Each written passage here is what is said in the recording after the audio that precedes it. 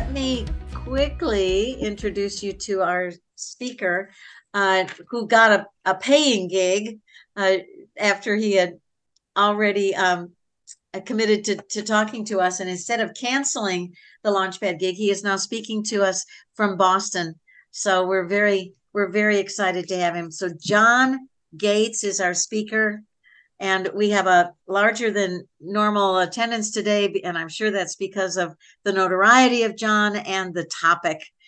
He is a pay negotiation coach at Salary Coach Academy. He's going to be talking to you about the topic, Unlock the Secrets of Safe Salary Negotiation, with career titles like head of global recruitment for multiple Fortune 500 companies. John has spent 30 years on the other side of the negotiating table, training recruiters on how to negotiate with you. He's been responsible for over 75,000 offer negotiations in his career. He knows what recruiters and interviewers are thinking as they ask you questions about compensation. He can safely guide you to the best possible pay package with minimal risk.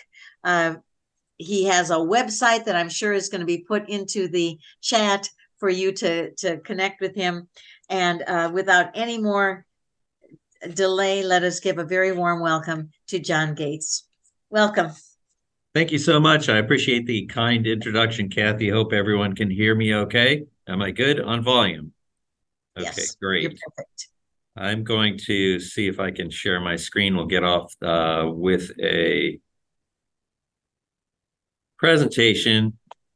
So I'm going to be talking about what I do and giving you some salary negotiation tips along the way. I'm not surprised that this is a popular session because how to make more money, especially when you're in the job hunt, is something that's on everyone's mind. And when you're in the job hunt, sometimes you feel like you're victimized by the process. You're not sure how to handle these conversations. And that's why I started Salary Coach as a consulting practice, as a coaching practice to help job seekers to navigate the minefield of pay discussions along the way. Being that guy on the other side of the negotiating table for so many years, I noticed that at least 70% of the people that I was hiring, my colleagues were hiring, my team was hiring, 70% of people at least were leaving money on the table. And sometimes they didn't realize how much they were leaving behind. It could be $5,000 or it could be $50,000. It just depends on the situation. I could tell you some very, very specific stories about how candidates left money on the table when they could have gotten it with a few simple questions. But I've come to realize and discover along the way that candidates take a very conservative approach to salary discussions. Often it's out of fear. It's because when you're being phone interviewed or phone screened, you're worried if you give a number that's too high, you'll be screened out. You won't get a chance to interview or meet the hiring manager or their team at all. And that happens all the time, actually. People get screened out at that step based on the salary discussion and how it was handled. They're afraid, even worse, that they might lose the job offer at the end. They'll be made an offer. They try to negotiate that offer. It gets yanked out from under you. That's a really disastrous outcome. So who is this John Gates guy? As Kathy mentioned, I've been the guy on the other side of the negotiating table for 30 years. And so I know how the salary discussions come forward. I know I've seen candidates make those disastrous mistakes over and over again. And it's not surprising to me that they make them because most people go through salary negotiation process a handful of times in their lifetime. You guys are beginners maybe at this process, and the recruiters and hiring people on the other end are experts because they've been doing it over and over again. So you start with an unlevel playing field. So I'm here to help dispel some of that. I hope that as you have questions, like I'm going to give some presentation, I hope it'll put you all to sleep. I hope that the subject will be exciting enough to be compelling and interesting, and you'll learn some things. But if you have questions, and I'm sure you will, even if it's about your own situation, write that stuff down. There's going to be Q&A opportunities throughout the presentation, and I'm going to ask you to give me feedback along the way in the chat, if you would. So let's see. I got to get into my slideshow here and make sure that I can advance the slides. All right, so I just want to check in and see who's here. If you could go into the chat and give a 1, 2, 3, or 4, kind of to give me a basic understanding of who the audience is, because then if most people in a certain group, I can shift the level of conversation up or down, kind of depending on what you might need. So take a sec, put that in the chat, and I'll ask Kathy to take a peek in there and kind of. Okay, I see a 3. I see a 1, 2, 4, 3, 4, 2, 4, 1. We're all over the map. Okay, all 4, over the map. another 4, another 3 to 4. All right, it sounds like maybe salaried is most of the group, even maybe angling up toward the senior level, and that's good. Yeah, supposed to be 3, another 4. I'd say most of my coaching clients are in the 3 and 4 group, but what I'm going to say probably applies to most groups. I think being paid by the hour is a bit challenging because the ranges are fairly tight, and so the opportunity to get more is limited. I just took on a new coaching client who has a significant comp package, like pushing 7 figures. And I think that client is probably going to end up with a $100,000 to $200,000 increase in the pay package after working with me. So let's go on. All right, now let's ask this next question. Where do you personally feel the most stress in talking about money in the job search? Is it that pesky question in the application? What's your salary requirement? Is it in the first screening call? Is it in interviews? Or is it at the finish line when you're trying to decide if you're going to make a counter offer? Okay, we've got 4, 4, 3, 4, 2, 4, 1, 3, 4, 3, 4. All right. 1. All right, 4. kind of all over the place. I heard a lot. But mostly 4 and 3, 4, and here's a 1, 4 split, like bowling. Yeah, a split. Yeah, 2, 3, I 4. could talk about every one of these steps, but I'd need a lot more time than an hour probably to do that. So I might zero in a little bit maybe at the offer, counter offer stage and see if that makes some sense to spend some time there. But do write down your questions. If you have specific questions, I can nail them in the Q&A segment.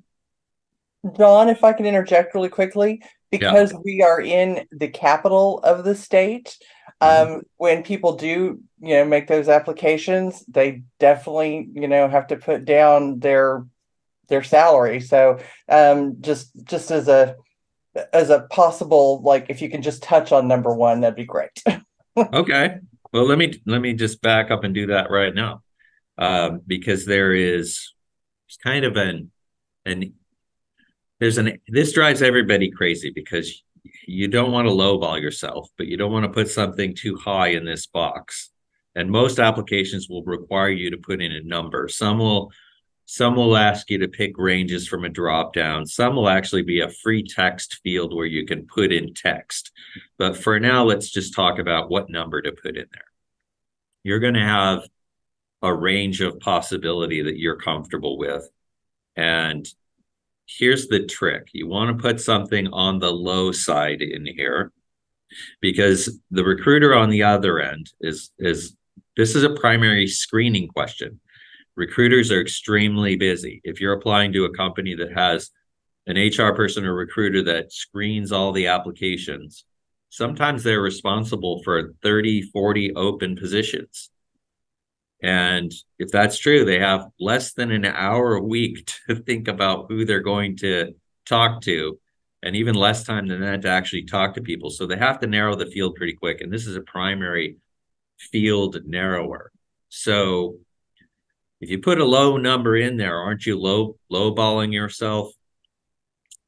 Yes, but you can recover from that in the phone screen. You have one chance to reset that once the phone rings, and that's in that phone screening call. So the strategy here is put a lowish number in the application in an attempt to get that call. And then when you're on the call, of course, you have to write that number down. You have to remember what you put in every application. So have a way of doing that in that call. When you get that call and the question of pay comes up, this is your chance to reset the number. And you should reset it into a range. Okay, so let's say you put in a number that's 140,000. What's your salary requirement? 140,000. All right, put that in there. Then when the phone rings, somebody's asking you, let's talk about pay again. I just want to make sure this is okay. Then you can say, you know what? I put 140,000 in there, but I'm not at all familiar with the requirements of the job yet. I wanted to tell you what I'm discussing with other companies. It's actually quite a broad range, and I want to include my total compensation figure in there. 140 is an estimate of base salary, but this is all a range, of course. So I'm talking to other companies, and I'm really looking at a range that's actually between 140 and maybe low twos even for you can have a really broad range at this stage. But the best thing to do is to shift into total compensation. So you want the number to include bonuses, stock, if there's any stock or anything, like basically base plus incentives. So my base salary might be in the range of 140, but my total pay expectation would be somewhere in the 170 to 240 range, somewhere in there. That's what I'm discussing with other companies. This is a good opportunity then to segue into, tell me about your bonus plan. Do you have one, or is it all salary? You need to understand how this fits. So there, you put a number in the application to get the call, and then on the call, you do something that I call reframing. You reframe into a range, and that range can be quite broad. And if the recruiter pushes back and says, well, gee, that's a very, very broad range. Sorry. I'm in a conference room that thinks I'm gone if I sit too long. So, yeah, if they push back and they say, well, that's a really super broad range, can you narrow that down for me? You could say, well, I'd be happy to narrow it down for you once I've had a more substantial conversation with the hiring team and I understand the job a little bit more and the challenges and also the value that I would bring. And you can offer to narrow it a little bit if they seem really broad, but really a screener, somebody who's screening candidates and trying to decide who's going to interview, they ask for numbers often because they want to just plot a point on a scale. They want to know, are you fitting into the range that they have that they know is realistic? And most of the time they do have a range and they know what they can screen out, or they wouldn't be having a screening call. So they, if you're giving them a range, what they're really looking for here is overlap between your range and their range. If you toss a range out there, you can actually ask them, how does my range fit with your range? Am I low in your range? Is it kind of in the middle? Am I coming in toward the top of your range? Where does that sit? And this is a good way of testing whether or not you're over the top. So I hope that might answer actually a little bit of one and two. And I'm going to go ahead and move on. Let's ask another quick question of the group. When does negotiation begin? 1, 2, 3, or 4?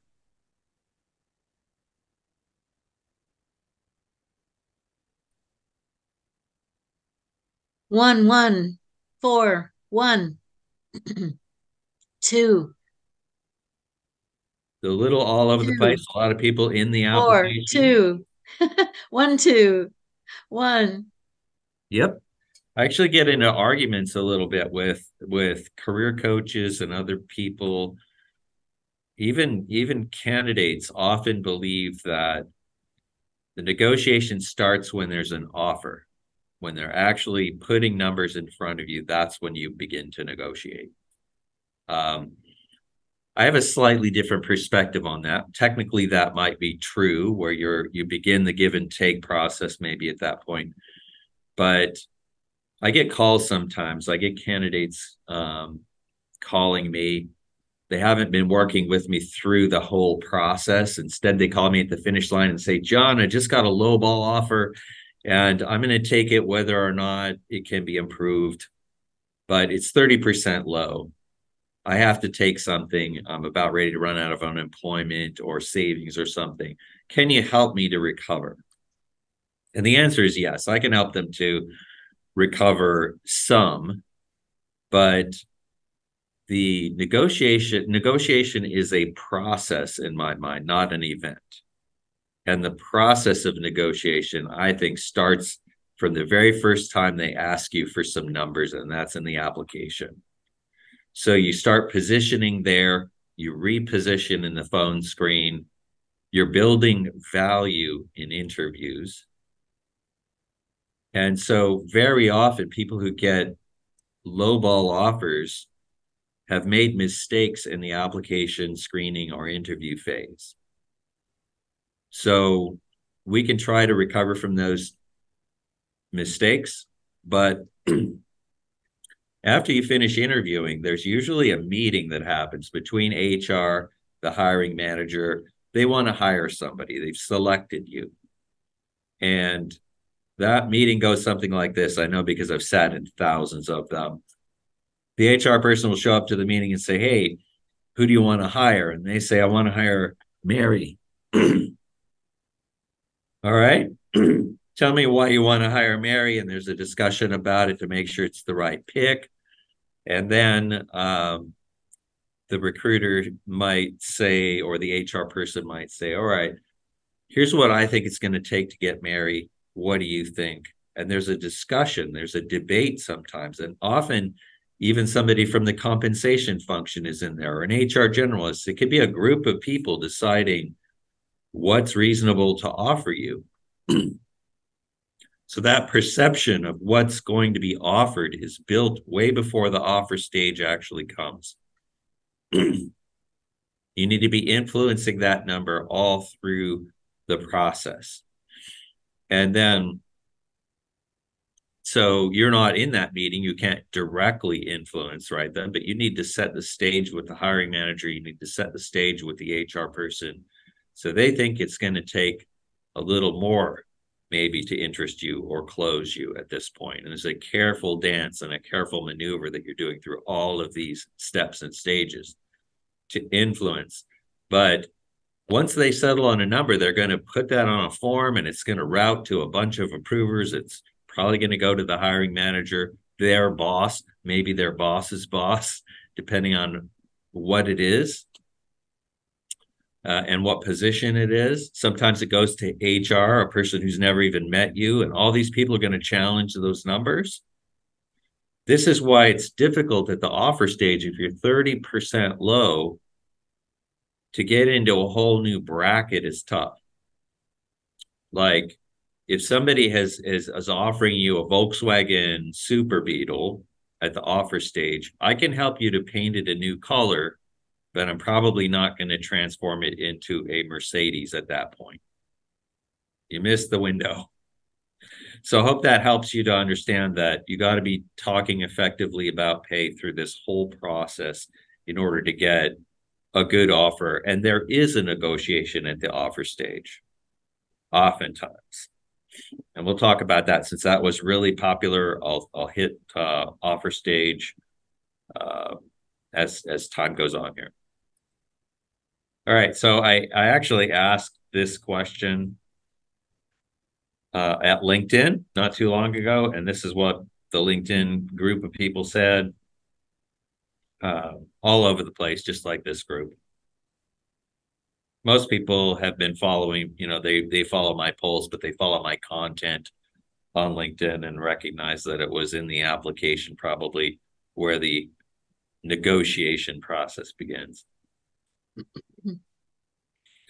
All right, so 9 principles of negotiation. These are things that I hammer on a lot in my site, which, by the way, is salarycoachacademy.com. I have a website there and access to a members area that has video lessons on how to navigate every single step of the salary negotiation process. I also coach people one-on-one. But here are these basic 9 principles. I probably should come up with one more because it would be an even 10, but here's 9. Principle number 1 is to keep your job search pipeline full. What I might mean by that is be applying, be networking, be interviewing, because competition is a huge point of leverage in negotiating. If you show up to interviews with nothing else in your basket, then you feel in your gut that you're a little bit desperate, and they can smell that. This is going to lead to lack of leverage in negotiating your pay. So doing the work, putting in the work, never bringing your foot up off the gas. Always have something in your pipeline. Always have an interview that's happening next week or a phone call that's going to happen next week. This is going to help you emotionally, but it definitely helps you at the offer table. Next thing is don't get fixated on salary. This happens to a lot of people when they're asked about compensation, they talk about the salary that they want.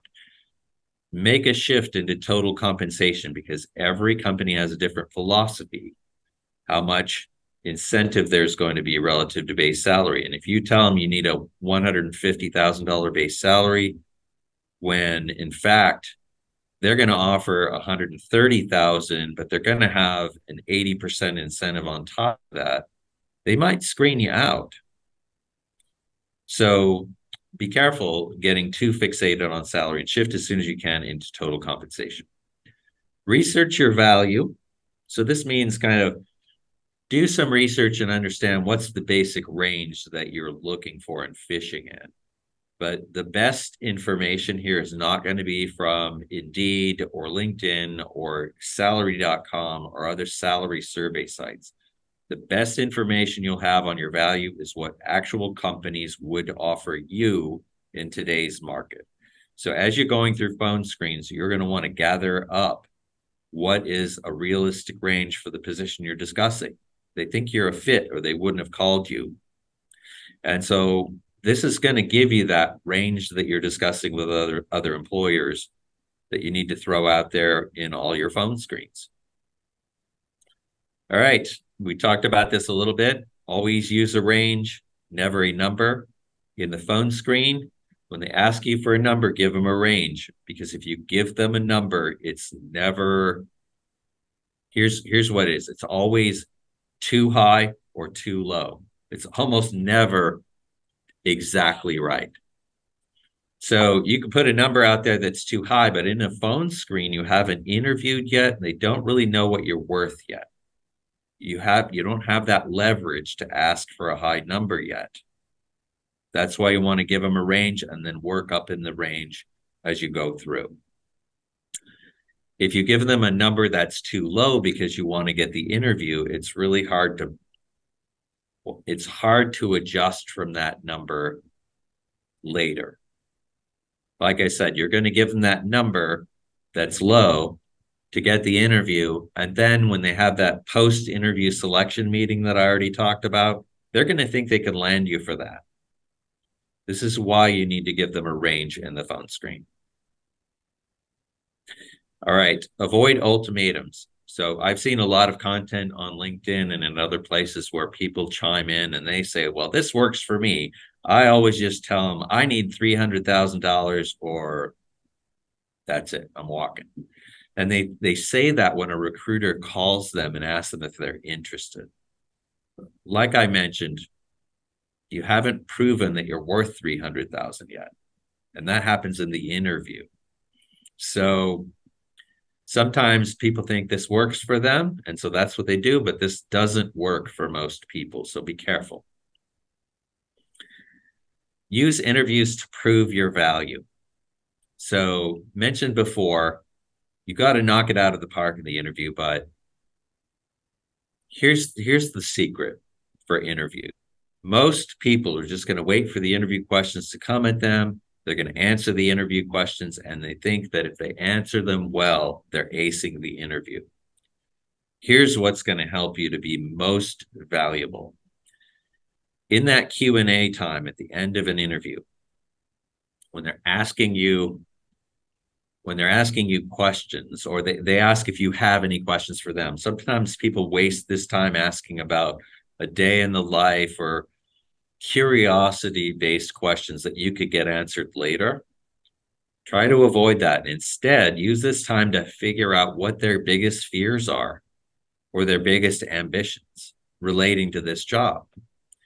Like, a good question to ask is, hey, when it comes to this job, what's really worrying you? What's keeping you awake at night? What's costing you sleep, Mr. Manager? And when Mr. or Ms. Manager answers that question for you, now you can say something like, well, if you hire me, you're not going to have to worry about that because I've solved that problem before, and this is how I've solved it. So in case that doesn't come into the interview questions, you can tell them that if you hire me, I'm going to fix your problem. I'm going to help deal with the thing that's got you the worst, the most fear, or I'm going to help you achieve your biggest ambitions, whatever those are going to be. And that's how you sell. And a kind of a step 2 here is you want to try to understand how expensive those problems are. What happens if that project isn't delivered on time? Does it cost you money? Is it a disaster? And how expensive is that disaster? So if you're the person who can fix a $5 million problem, then an extra $20,000 for you in the pay package seems like a good deal to them. But you almost have to show them, you have to connect the dots for them, and this is the place to do it.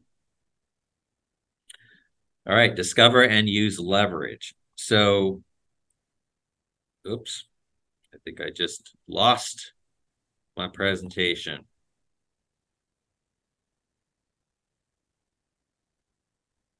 All right. I'll get back to it. There we go. Leverage. So competition is a huge point of leverage. That's why it's important. Number 1 is so important.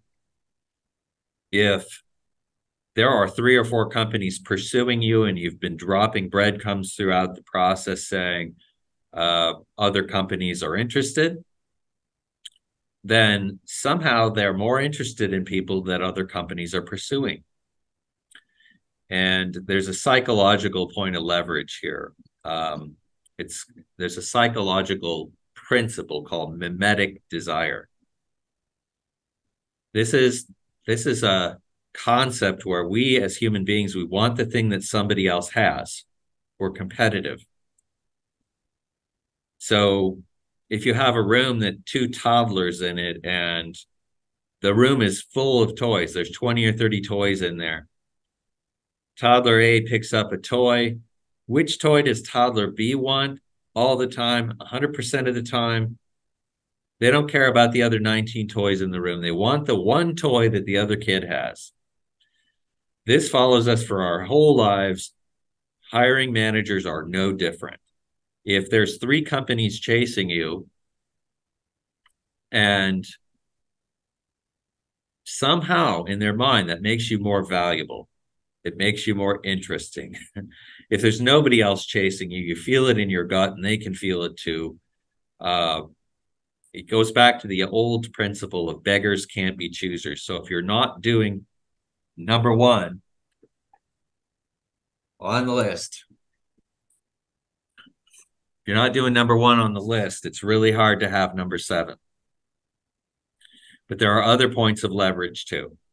It could be you discover in the interview process that they have a big trade show coming up They need somebody who can start and be at that trade show. And if they don't have somebody there, it's going to cost them a lot of money they've invested in the trade show, or their whole sales cycle might be set back for a quarter.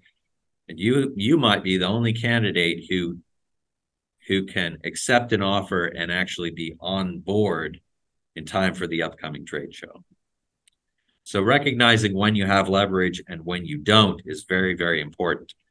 Just a reminder, you don't have much leverage in the phone screen step. You build leverage over time. All right, so the next thing is delay your acceptance. If you get an offer and you love that offer and you're excited about that offer, don't accept it immediately. So here's why. You have the most leverage at any point in this whole process between the time you get an offer and the time you say yes. When they make you an offer, they've selected you, they're extending the offer to you, they want you to say yes. Now, you can withhold your yes in exchange for some stuff. And this is where we're talking about step number 4, the counter offer, how to do the counter offer and all that. But you have to recognize they want you to say yes. And so you have a point of leverage here. And if you say yes too fast, you give up all that leverage you have. If you wanted to work from home 2 days a week, the time to ask for that is right here, not after you said yes. If you want to ask about the severance policy, the time is now, not after you say yes. If you have a family vacation planned 3 months out that you've already paid for, the time to get permission to take that time off is right here, not after you say yes, because once you say yes, all your leverage just went away. All right. Get off that train. All right. Last one is be a reliable and open collaborator. And that means you want to try to convert the HR person in the process, the person who's the upfront screener, into your ally along the way. Sometimes we feel like they're our opponent, they're against us, but if there are ways that you can convert them into your ally along the way, then that is extremely helpful. Negotiation does not have to be a duel to the death, a high conflict experience. When I have clients come to me and they ask me for coaching, I'm teaching them how to collaborate through this whole process, not be an ultimatum person, not be the high-powered negotiator that everybody hears about, where you're taking huge risks by pushing the envelope too far.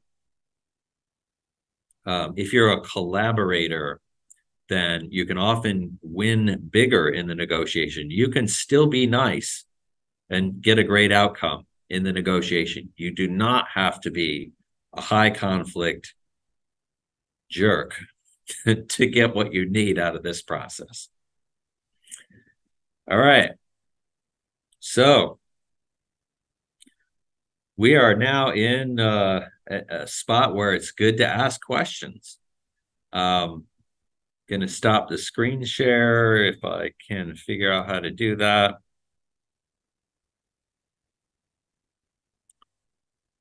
And this would be a good time to just ask questions, anything that's on your mind. I'd be happy to. I want to leave you guys with a lot of good stuff so you could come out of this meeting with a new strategy, at least one new idea.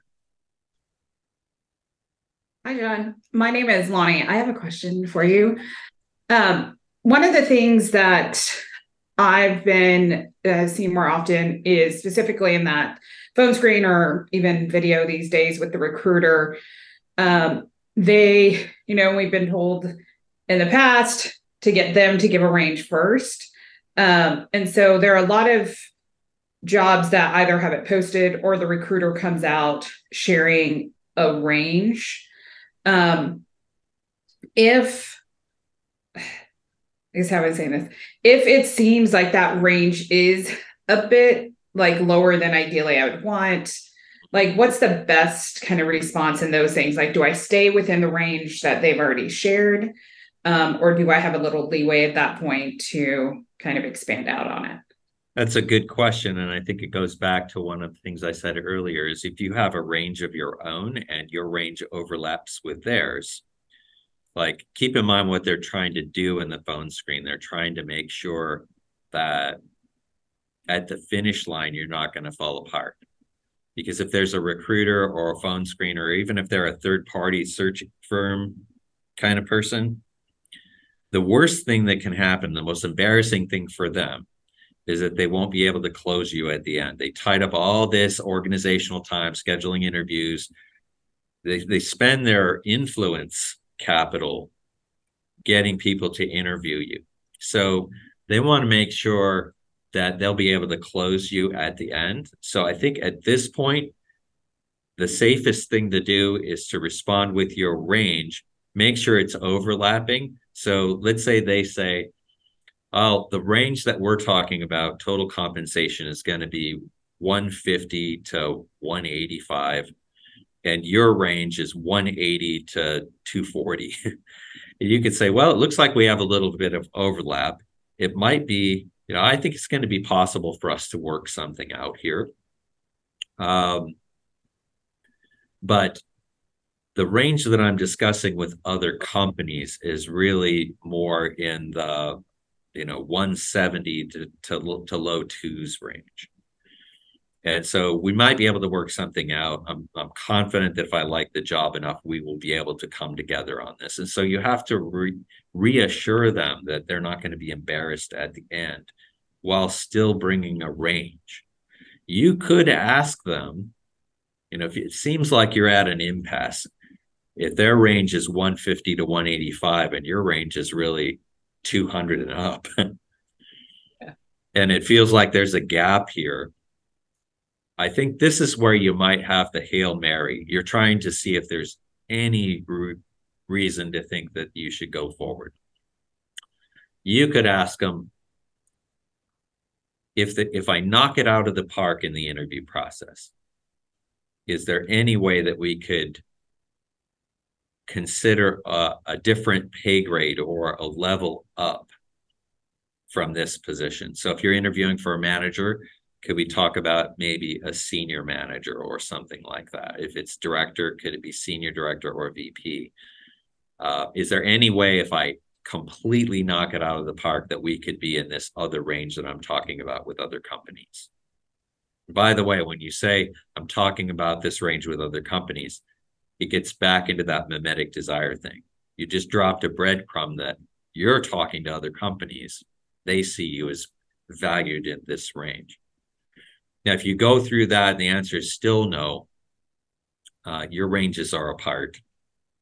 The top of their range is below your walkaway number, then I think you just have to walk away at that point. So hope I gave you a strategy. Yeah. Here's another thing I'll say is that recruiters are often intentionally setting conservative expectations early in the process. They're trying to push your expectations down a little bit. And this is exactly why. I've been doing this for so many years. I've seen recruiters make this mistake over and over again. Let's say they set your you say I need 190, and they say, well, that's okay. I think we might even be able to do a little bit more than that. Now you're expecting something above 190, maybe 200. And then the offer comes in at 175. Even if 175 was your wildest dream come true, now you're disappointed and the offer can often fall apart with the candidate. So the other way of doing it is much better for a recruiter. They set your expectation low in this call. And along the way, they're pushing your expectation down so they can surprise you to the upside with the offer. You're more likely to accept if that happens. So just because a recruiter is talking about a range that seems low doesn't mean that's the actual range some of the time. So that's why it's good to stick with a range, and then you can work your way up that value range as you are interviewing and proving to them how valuable you are. I hope that, does that answer your question? Is that okay? Yeah, that was great. Thank you, John. Sure. Kelly has a question. Kelly, can you unmute? Hi, thanks, Kathy. So I have this friend who was really excited a few weeks ago. He's a part of my job search group of other job seekers that I meet with once a week. Sorry, I'm distracted. It says it's going to lower my hand in 3 seconds. So he was expecting 2 offers in 1 week. One of the offers came through and he was still waiting on the other one. When he got the first offer, he thanked the company for making the offer and said, I'm waiting for an offer from another company. Can I have some time so I can have all the details and make the best choice? Then the next morning, that company rescinded the offer and said, well, we're clearly not your first choice, so we're going to let you go ahead with that other company. And then the other company didn't make an offer. So he got very gun shy. He got very, oh no, I can't push back at all. I have to accept an offer immediately. I can't negotiate. He got very, very gun shy. So in this market where there are way more of us than there are employers willing to hire us, what strategy would you use, and what should I advise my friend? That is, I always like the I'm asking for a friend question. That's it actually is, but I'm going to apply it to me. I already put in the Slack thread that I was going to tell him what you said. I actually think this is a question everybody needs the answer to, because it happens to everybody at some point.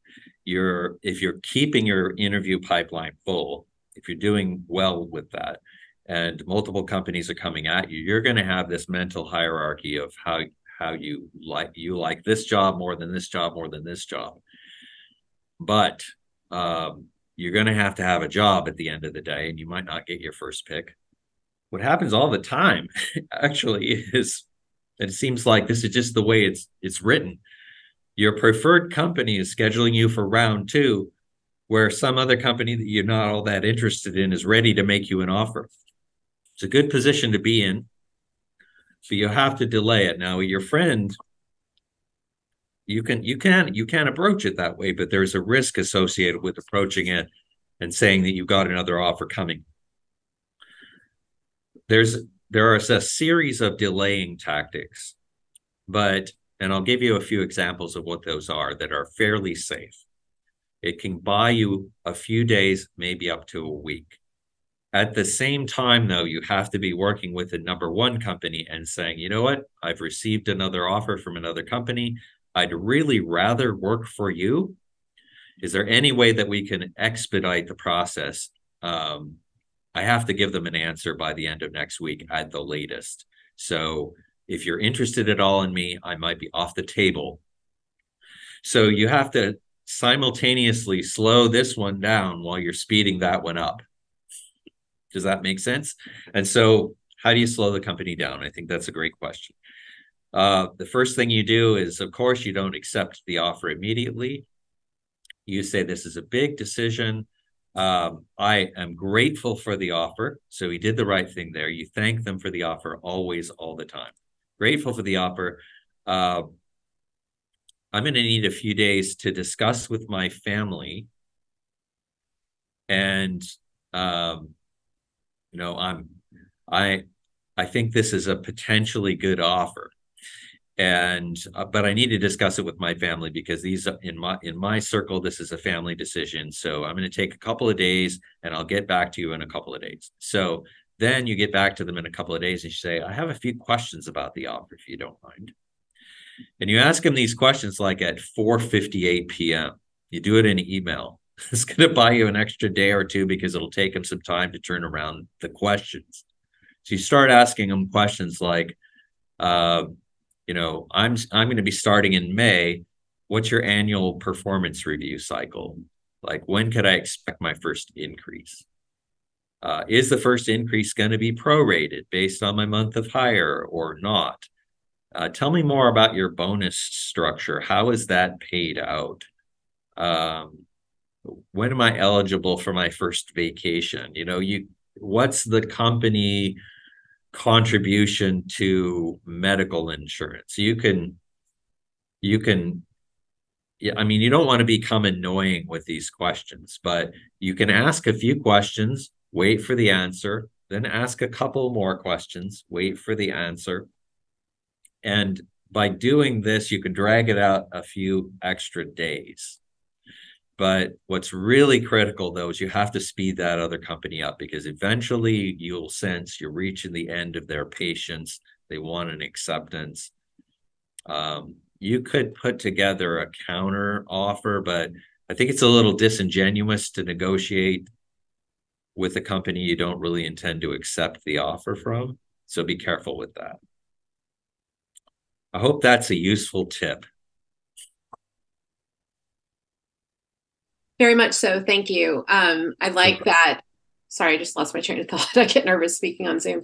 Yeah. I have a whole video on these topics, how to speed things up, how to slow things down in the South Coach Academy. Got to flail your arms.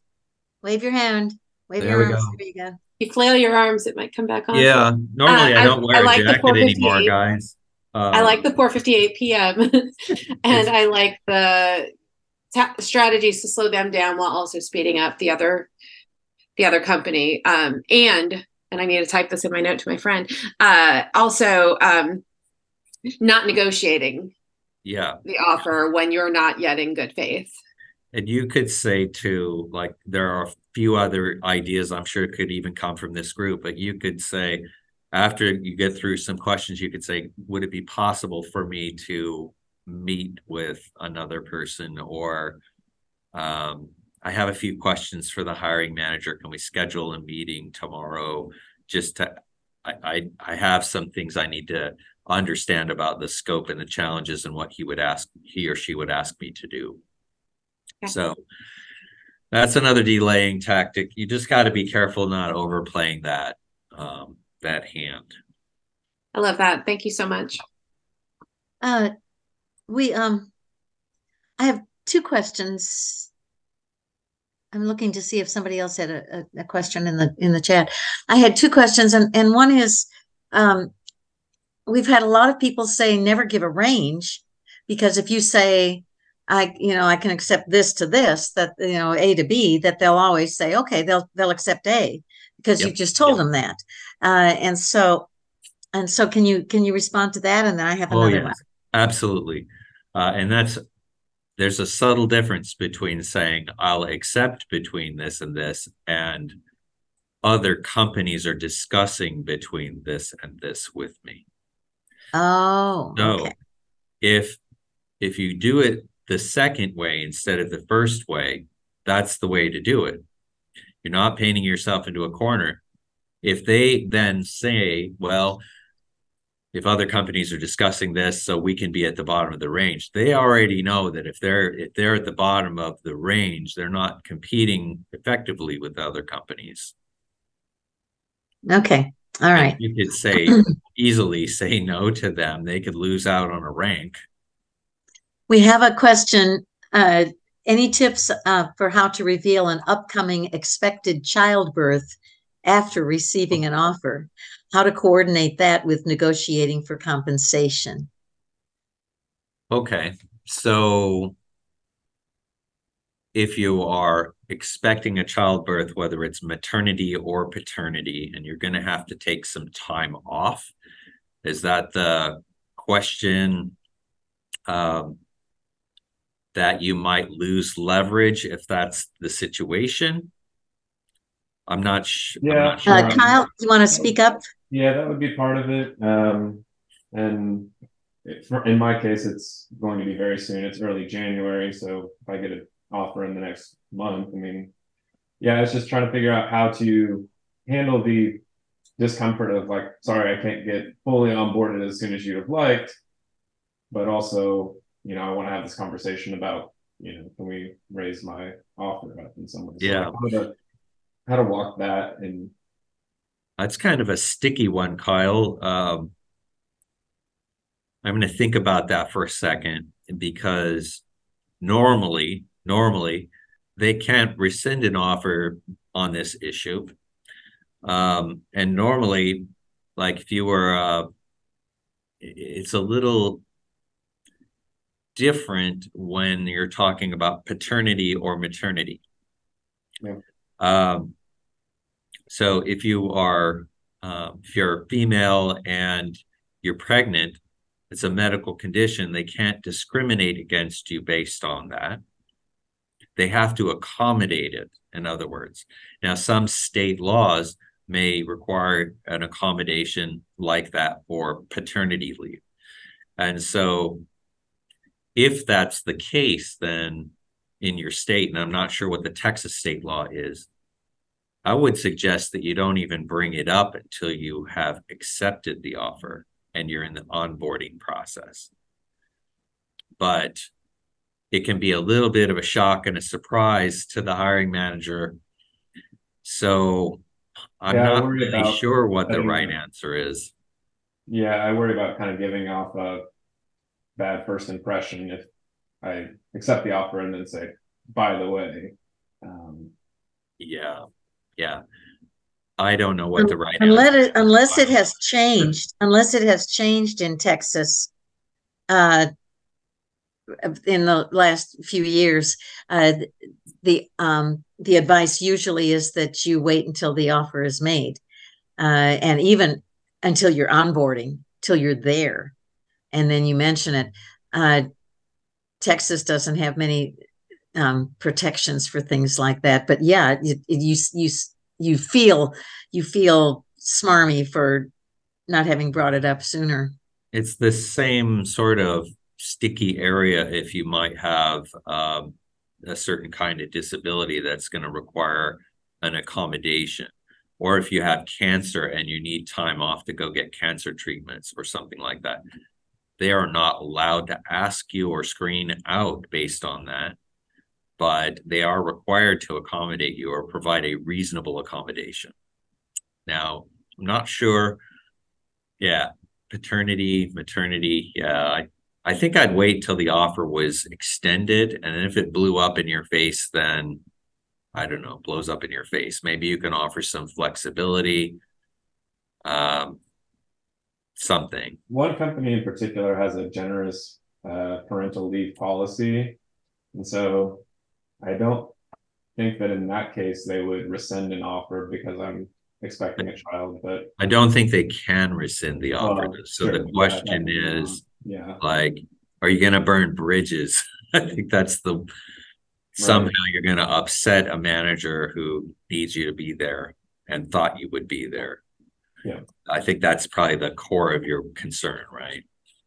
Yeah. It's like, if I'm going to accept an offer, I want to, start off on the right foot. I don't want to start off, acting like I was only looking out for myself and not, working to kind of coordinate. Like, ideally, I want to kind of coordinate that paternity leave with them. And maybe when you're onboarding, then you could sit with the manager or call them and say, there's something I need to share with you, and that is I have an upcoming paternity leave, and it's likely to require me to be away for a bit. I hope I'll be able to work with you to plan for that so that you're not left in the lurch, and I'll do everything I can to support you. I'm a little worried, frankly, that we could get off on the wrong foot, and I don't want that to happen. So how can we work together to make sure that that your needs are taken care of, and I can still have this paternity leave that's important to my family? Yeah, I think that's really good. I had a person with a mental health issue. All she needed was permission to have a 1-hour doctor's appointment. And so after they offered her the job, she said, by the way, I'm willing to come in early. I'm willing to work through lunch, but once a week I've got this doctor's appointment that is longstanding and I have to do it. And they withdrew the offer. They said, we need you there. We need you there. And which was a very closed-minded, unrealistic, barrier that they put there. And when we called an advocacy group later, they said, we can't help you until you actually get on the job and you request this, and then we can work something out. But rescinding an offer could be based on, they could claim they rescinded your offer because something came back in your references that they didn't like or something, when the real reason is this thing. Yeah, so, and they were very clear that this was the real reason. But anyway, they were unreasonably closed-minded about the whole thing. But I think what you explained to say, I don't want to start on a bad footing. So let's see what we can work out to help you. I think that was really good. I got time for one more question, Kathy. Okay. Do we have one more question? If not, I'm going to ask mine, but mine is I see one in the chat from Sally, negotiating work from home. I was responding to the paternity leave. Oh, I was just suggesting to offer to work from home part of it. It wouldn't be ideal, but being new, you would kind of not burn the bridge completely.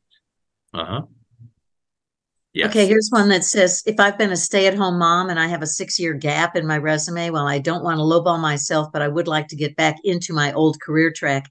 Should I just tell them the lowest salary range they offer, even if it goes against my gut feeling? It might not be super important. Yeah, I would still court multiple companies. You start off with a range that you've researched, and then gradually fill that in from your company discussions. So your range can still be aligned with the lowest thing they offer. But I think the important thing here is you don't want them to peg you at the bottom of their range before they've even interviewed you.